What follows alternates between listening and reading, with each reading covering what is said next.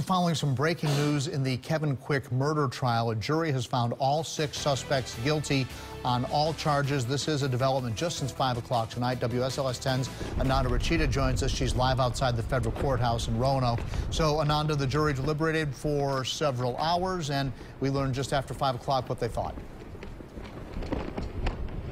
Yep, John, after 3 weeks and about 10 hours of deliberating, the jury decided the fate for 6 defendants. Now, 4 people are found guilty for charges relating to the murder of Waynesboro Police Reserve Captain Kevin Quick, while the other 2 people are found guilty of being the gang's ringleaders in a racketeering conspiracy.